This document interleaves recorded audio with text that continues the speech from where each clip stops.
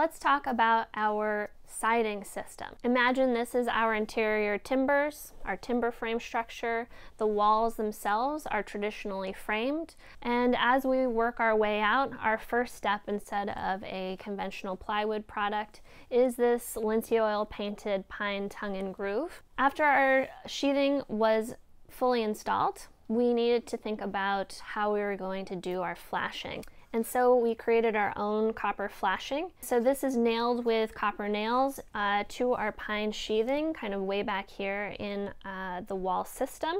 Next up, we have our copper bug screen.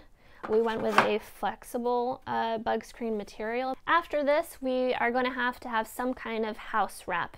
But after kind of seeing how modern tar paper works, it made sense to switch over to something we've been developing for some time. Here is our Earth+Flax natural tar paper. We're using a 100% recycled fiber paper, and we're impregnating it with natural pine tar. So saturating the material until it really can't take more. And then from there, we have our continuous 2-inch Comfortboard insulation, and you can see that it meets the roofing continuous insulation.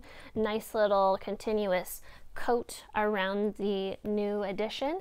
And from there we have our rain screen. This is a pretty massive rain screen. I mean, the convention can range from 1/4 inch to 1 inch. So our fasteners are the same that we use in our roofing system. These are from Rothoblaas, and you can see they have some little barbs here at the top, and that allows you to catch your furring strip as you screw in to hit your stud on the interior wall, and allow for easy adjustment so that you don't over compress your exterior comfortboard insulation.